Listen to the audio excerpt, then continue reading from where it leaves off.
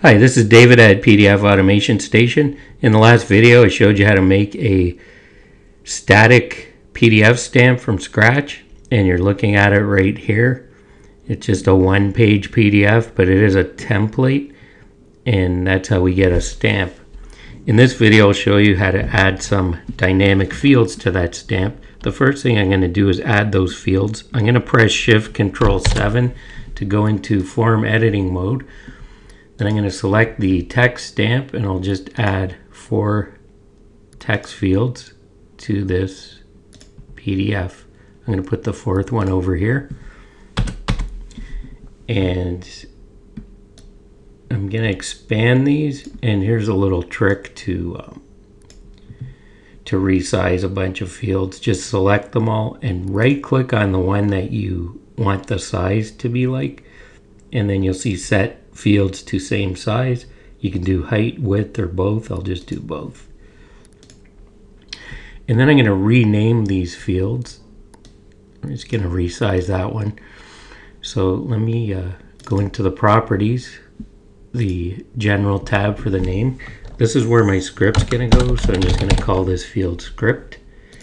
And you can name these fields whatever you want, but it's a good idea for scripting if you name them something that's easy to remember that coincides with the stamp. So in this one, I will put amount. And notice I don't have to close and open this properties box every time. I can just click on the next field and you see the name change there. So this one I'm going to call approved. And the last one I'll just call that date. So what we're going to do is we're going to have a user response to fill in the amount. Approved by is going to pull from the Adobe identity automatically, and the date, we're going to have it insert today's date automatically. So if you go to the identity, you can go to edit preferences identity, or you could simply press Control K in Windows. The preferences come up, you see the identity, and we're going to pull this right here, name, which is David D. Next thing I'm going to do is show you my script that I have for this calculation script in a text file. And it's always going to start like this with a stamp. You have an if statement with 2 statements inside there. You have event.source.forReal, which means that just means there's a stamp that's in action right now. And you also have event.source.stampName. That means it's a specific stamp. And this stamp name is actually the AP or appearance of the stamp. It says XX. That's not what it is. I'm going to show you how to get that, and we'll just paste it in there. There's a couple ways you can get that. If you open the console while you're in this template or stamp file, press Control J. I'm just going to type this dot templates. This dot templates, and run that script.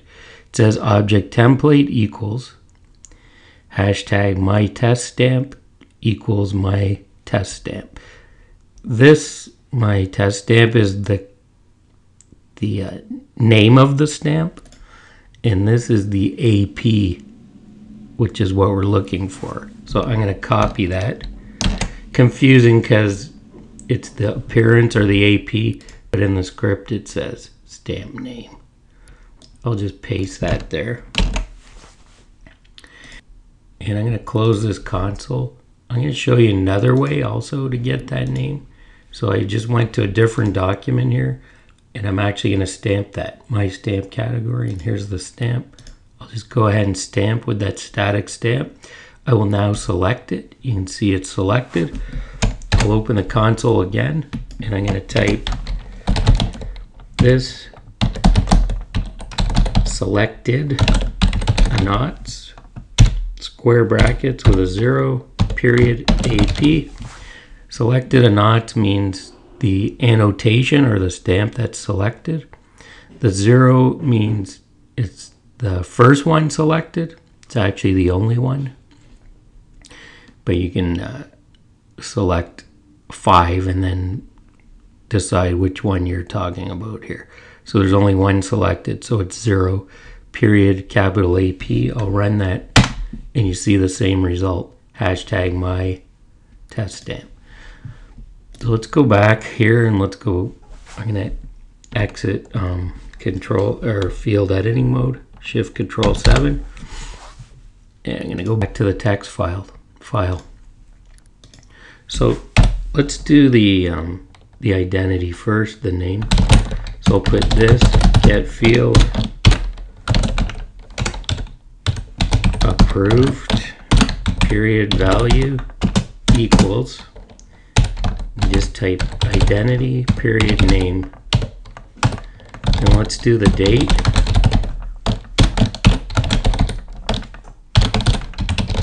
Value again of that field equals, and this is how you get today's date in a specific format.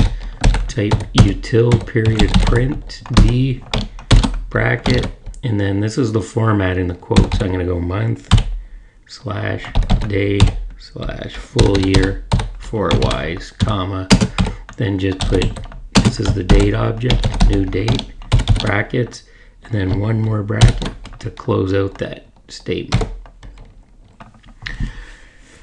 So now let's do the response for the amount. So the user, so there'll be a pop-up response when the user selects that stamp.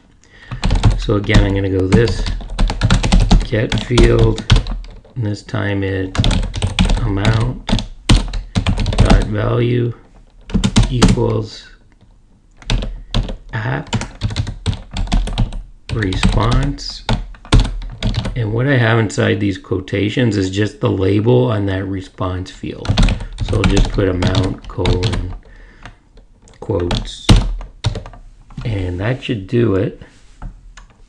Let me select all of this, Control A, copy it, Control C, and then let's just put that into this as a custom calculation in this field. I could do it in one of these fields, but then instead of this .get field, I would put event.value, but I like to keep all my scripts in a separate field. So let's go edit and paste, Control V, save that, close it, and I'm going to save the stamp now. I'm just going to click this save icon here. Go back to my blank. Let's delete this. I don't need it. Let's restamp that and see what happens. And there's my amount pop-up. Let's just put $1,000. And there you see my $1,000, my identity that's pulled from the preferences, from the name, and then you see today's date right there. I'm going to show you something else that might happen here. This is kind of an issue with the response box. If I put cancel, then I end up still with my name and still with the date, but it says the amount is null. We don't want that in the stamp. There's a couple things you can do there. We can go back and change that script, write an if statement that says don't put anything here if the response is null. Or another way is we could put a custom format script into this amount field. So go on format and custom, edit, and I'm just going to put, go if event value is equal to null, event.value equals nothing, blank.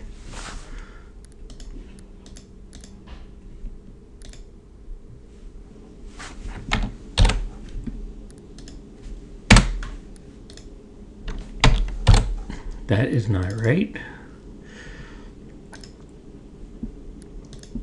Put some quotes around this.